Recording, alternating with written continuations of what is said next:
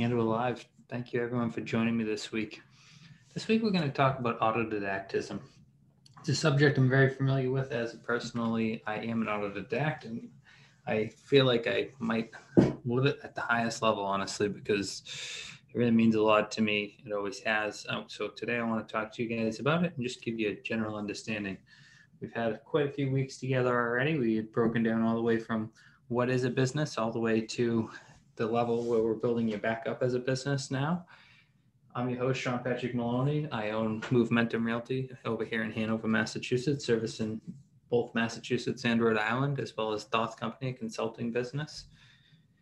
My social media information right there. Let's move on. All right, so what is it? So I want you to think about it for a sec. The word autodidactism, what is it? So let's get the definition for it up on the screen here. So autodidactism, or self-education, also self-learning and self-teaching, is education without the guidance of a master, such as teachers and professors, or institutions such as schools.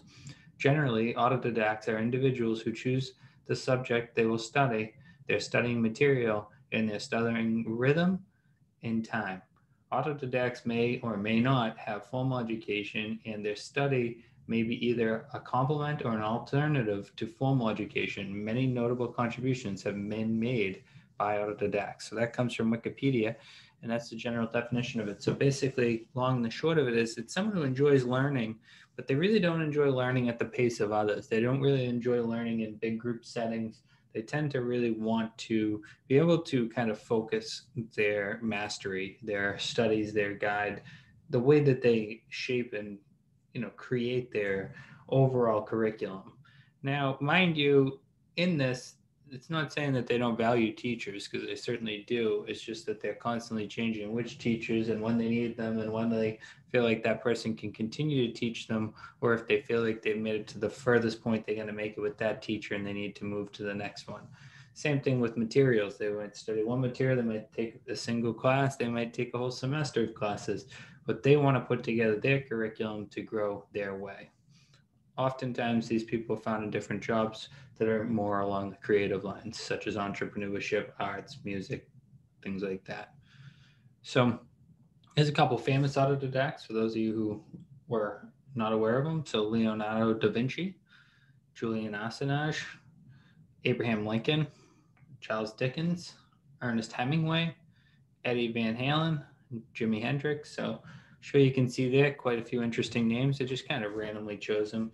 There was so many names to choose from, but the truth is a lot of the highly educated people that are in any of these creative jobs, when it comes to creative writing, creative singing, all this stuff, they are constantly studying to master their practice, whether it be a certain instrument or it be a certain talent. So they really craft in their mastery, and they're continuing, instead of just doing it the way that everyone does, which is to go to a school, to go to a thing, and to just look to get a 100. They're all the time challenging themselves. They're taking everything on role wise to themselves versus sitting back and saying, okay, well, we'll figure it out as we go, because as long as I get a 100 in this class, I'm smart, I'm educated, and I'm going to be fine. I don't have to worry about anything further than just making sure that I get this 100. So a lot of times the 100 mentality is something that runs deep in quite a few people. It's definitely, to me, a big character flaw for a lot of people, because they go to school, they get 100s, but then they come out to the real world where not everything works like answer A, B, C, D. Sometimes there's variables, there's different things that can happen that changes the scenario at a moment's notice. And for the people who are spending a lot of time just following the 100 type setting where you're in school, they struggle a lot when things change, because they're like, it's not supposed to do that, it's supposed to be fixed, it's supposed to just be this or that, and my education should get me there. So why is education so important? Well, no matter whether you're an autodidact or you're someone who loves school, there's certainly no wrong way to do it. If you're the person who loves school, just don't get into that 100 mentality. Don't get into that, I'm just trying to satisfy what they want me to do.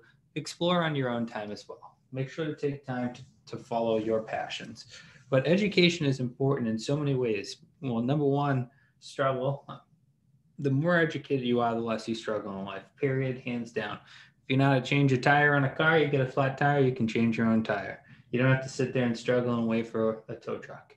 If you know how to, say, pick up a shovel correctly, you don't have to worry about a blown out back. If you know how to do anything, it's useful in another place. Well, that is so important in the idea of high net worth individuals.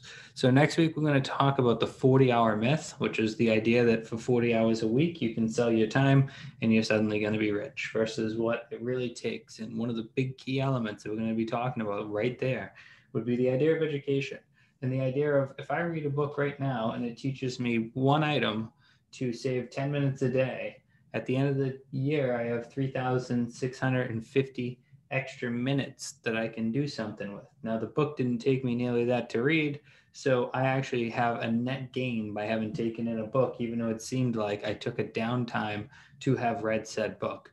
Education is that leverage. It is that ability to magnify and grow what your worth is, because the more you know, the more you can earn and demand for your work, instead of just being a cog of the wheel that got the 100, that got the professor job, that just fell into the place that they told them to and just fell into line. That's the difference between setting yourself free. So as entrepreneurs, I think it's really important to learn that if you're not an autodidact, you really want to become one. And what you want to do is realize that if your job or your career path, if you're not passionate about it, it may be a good time to think about something different, because this is where we start really taking it to the next level in any industry, because we are going to end up kind of magnifying what we're doing. So embracing your inner autodidact. So everyone has one. And just a lot of times we've been forced and molded into one shape, right? We need to meet what society needs of us, what the demands are on us, we got to follow. But this is self-employment, this is entrepreneurship. So we actually don't have to do that. We have the ability to do what we love. So when you find what you love, you're going to find that you'll love learning about it. You'll love the whole thing and you'll pursue the subject to the highest level. When people work in a career path or a business that they love, they find themselves kind of always working, but they don't really feel like it's work. Say myself, I look at offers all night long, every night. It doesn't bother me whatsoever. I'm sitting on the couch with a smile on my face, looking at these big numbers and checking it out and seeing how it goes. That's what happens when you work in your passion and you embrace your inner autodidact, because I've studied the offers so long and so hard that it's not a big burden to me to look them over, because I've done my whole studies from the beginning of getting into real estate, because I enjoy hearing all about that. So now, how can you get others to embrace their inner autodidact? So this is one where far too often, whether it be your own children, your friends, your family, we're all trying to social influence each other. We're trying to influence decisions. We're telling people, I hear often people gonna get into real estate and they're like, well, my mom and my dad said, and people put in this negative mindset type thing. So in order to get other people to embrace their inner autodidact, you have to accept people for who they are and love them for their passions, love them for what they're passionate about, and guide them towards their passions, not steer them away from them. Just because it's not your passion doesn't mean it's not their passion. I have plenty of friends that like things that are different than me, but we still get along and we still have a great time together. But what I don't like to see is when you don't, and I'm sure we all know somebody that does it, but the person that's always trying to shape everybody else. They're always trying to fix everybody else's life and everything. So the people who help other people become more of an autodidact and really take on what they enjoy in business would be people that are very freeing on the mind. Like they're very creative with you. When you say, I'm going to hire 15 people this year, they don't go, well, that sounds pretty risky. Do you have the money for it? They're the type of person that goes, oh, that's cool. You must be growing. What's going on? So embracing it and chasing it is really the name of the game in entrepreneurship. Oftentimes when you think about what is an entrepreneur, it really comes down to one key element that's different about our lives than most other lives, and that is the need to make decisions all the time that heavily influence our entire life, our entire being, and we need to make those decisions fast. Most people's decision making is in the shopping cart, is in, where do I stop and get food? Whereas an entrepreneur's life, the moment you're off one thing, you're on another thing, and you're making decisions that sometimes affect you immediately, sometimes affect you multiple years down the line. Everything from signing leases to doing purchase orders to creating inventory to shipping. We're always doing stuff. So the more educated we become, the more that we embrace our autodidact and their autodidact, the more that we're going to find the people around us being successful.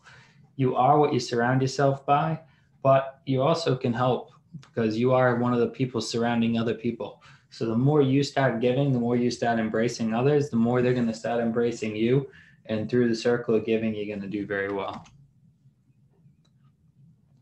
So how's this training directly affect my bottom line? It's like, what can we do with this? Really, it's all about one thing. It's about getting that education. It's about getting the education to save the time to do the process right from the beginning. Struggling forever is one of the biggest things that kills a lot of type A personalities. Be okay with admitting that you don't know everything. Be okay with reading the same material written by two different people. Be okay with the idea of looking for answers versus looking for the solution. You're looking for answers, but the solution probably will never exist. The solution will always be changing. But if you can put all the right answers together, you're going to find a solution for that unique problem at that unique time. In entrepreneurship, like I mentioned, it's definitely a lot more of the name of the game is making decisions. So solutions, they might work today, but they're not going to work every day. So chase those answers, find out exactly what you need to for your own industry, and be willing to enjoy it, get into it. And if you can't, I would probably suggest you think about a new business line, because if it's young, I mean, if you're doing it, you've been there for a long time, hey, you're probably not going to change. But if you're young, you're just starting out and you're doing something you're not passionate about, I can guarantee you in a few years it'll feel even worse. And you're better off today to start working on that segue to the next thing than to sit into flip flop, because you can waste a lot of years before you make the decision you knew you should have made. So thank you so much for joining me today for this series on autodidactism. Next week, we're going to talk about the 40-hour myth. So the 40-hour myth goes over a lot about the idea of selling your time as units and where it can take you versus the idea of entrepreneurship and where it can take you. I like to go over this one a lot because there's a lot of people on the fence of whether they want to get rid of their 40-hour job and become an entrepreneur or not. But also, I always remind people that it certainly isn't for everybody, because part of the 40-hour myth is that we work way more than 40 hours in self-employment. And I know there's a lot of books out there about how they grew faster or whatever. Okay, well, they got very lucky because most people need a lot of hard work to get there. So after that, we're going to go over self-reliance, and then we'll be moving into module 5. We skip over a week. I'll be gone to a sales training, but after that, we're going to do new business concepts, talking about automation, outsourcing locally, and hiring with precision. And then we'll be doing the commencement in May.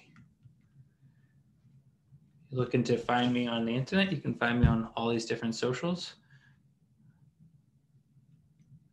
Also, have a podcast, Real Facts on Real Estate, for real estate industry professionals looking to buy, sell, and help people with the whole process of owning homes and everything about homes, as well as home ownership, which is about buying, selling, and owning homes from the consumer side of things, everything from looking over offers to how to go to an open house and anything in between that, as well as stuff about actual care of the home. If you have any questions, feel free to reach out to me. Here's my information here. I'm available all the time to you guys. Love to talk to any of you if you had any questions. Also, if you're looking for business consulting, then feel free to reach out to me over here, and we'd be happy to help you with thought consulting as well.